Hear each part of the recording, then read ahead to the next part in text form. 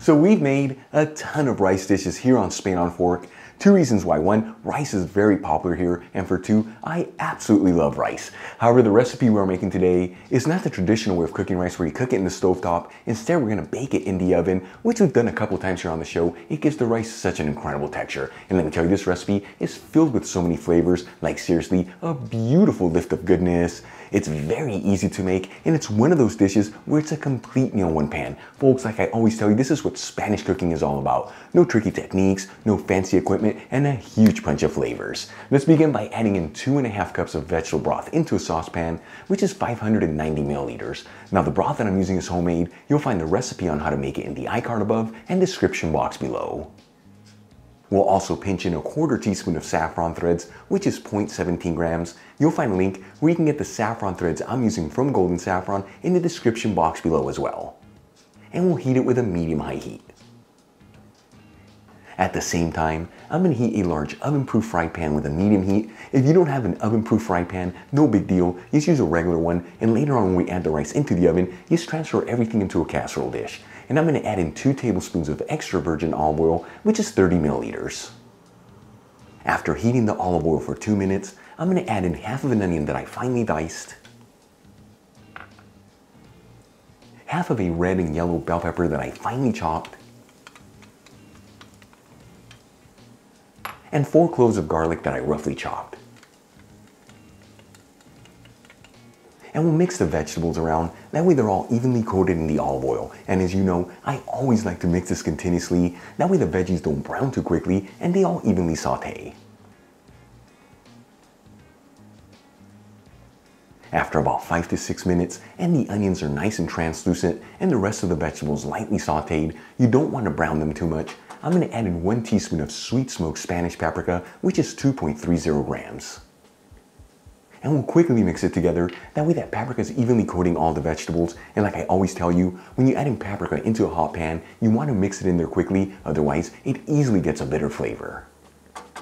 Then I'm going to add in half a cup of tomato sauce, which is 115 grams. For those of you that follow me, you know that the tomato sauce that I use, I make by finely grating tomatoes, but you can also use canned tomato sauce or even passata for this recipe. And we'll give this a quick mix and simmer it for a couple minutes.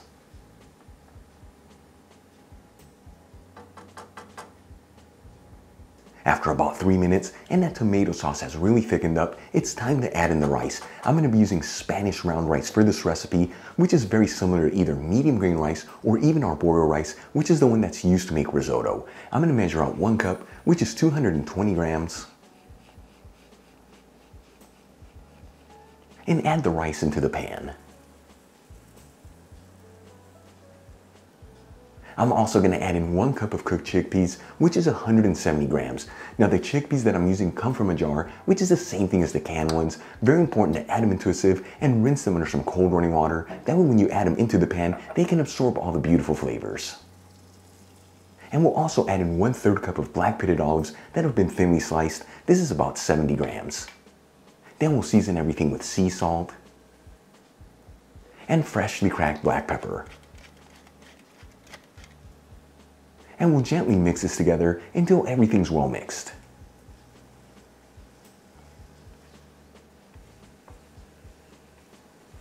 Once everything is well mixed, I'm going to grab the hot saffron-infused vegetable broth that we have heating and slowly add it into the pan.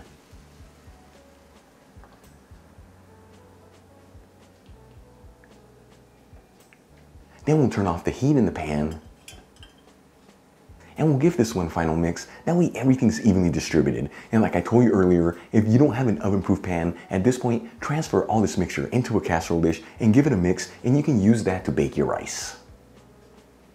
Before we add the rice into the oven, I'm going to grab a head of garlic and cut off just a little bit from the tip. That way when those cloves of garlic are fully cooked, you can easily remove them from the skin. And I'm going to place the head of garlic in the center of the pan. And we'll add our pan into a preheated oven, bake only option, that's just the bottom heat, 210 degrees Celsius, which is 410 degrees Fahrenheit. After about 20 to 22 minutes, that rice should be perfectly baked with all that broth being fully absorbed by the rice. I'm going to remove the pan from the oven, and we'll garnish it with a couple lemon wedges and some finely chopped parsley. Our oven-baked Spanish garlic rice with peppers and olives is done. Very easy to make, beautiful presentation, and it's got an incredible bounty of ingredients in there. Let's give this a try and see how it turned out.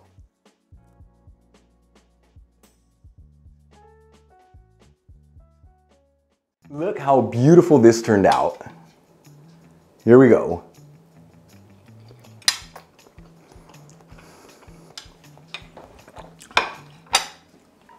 That is so good. First things first is the rice. It's beautifully baked. It kept its shape, but it melts in your mouth. And then the combination of all those ingredients with the spices, it's an explosion of so much goodness with those black olives really standing out for a beautiful flavor. You saw it's very easy to make, done in about 40 minutes. Serve it next to a crunchy baguette and a bottle of Spanish wine for the ultimate Spanish experience. Really quick before I go, a shout out to a couple of my patrons, Hollis Helmichi, Sam Cohen, Kent Anderson, Michael Cole, and Luli Garcia Diaz. Again guys, thank you so much for being patrons of Spain on a Fork. You know how much I appreciate you. For the rest of you, if you're not with me on Patreon and you'd like to support the show so I can continue releasing videos just like this one, you'll find my Patreon link in the description box below and iCard above. If you enjoyed today's video, hit that like button, leave me a comment below, and if you're not subscribed, you know what to do. Smash that subscribe button. Till the next time, hasta luego.